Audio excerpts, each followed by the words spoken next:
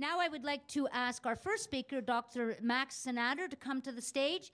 Dr. Cynader has received $32 million from the federal government and $25 million from the provincial government to research the brain. He is the founding director of the Brain Research Centre, which has over 200 scientists in British Columbia unlocking the secrets of the brain. Dr. Cynader has helped found 2 successful biotechnology companies and often speaks publicly about brain research. Please welcome Dr. Max Cynader. Well, thank you very much, Joy. So about 3 years ago, 2 physicians were studying patients with stroke at Columbia University. They found that one of these patients had sustained damage to a particular area of the cortex called the insula. It's over here. This patient had, before his stroke, been a pack-and-a-half-a-day smoker. After the stroke, he completely lost the desire to smoke cigarettes. The way he described it was that after my stroke, my body forgot that I was addicted. So what do we learn from this?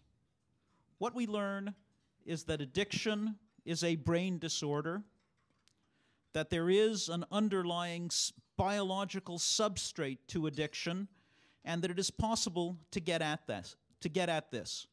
What subsequently happened is these physicians then looked at lots of other people who'd had lots of different kinds of strokes, and what they found is the more damage you had to your insular cortex, the more likely you were to stop smoking after your stroke.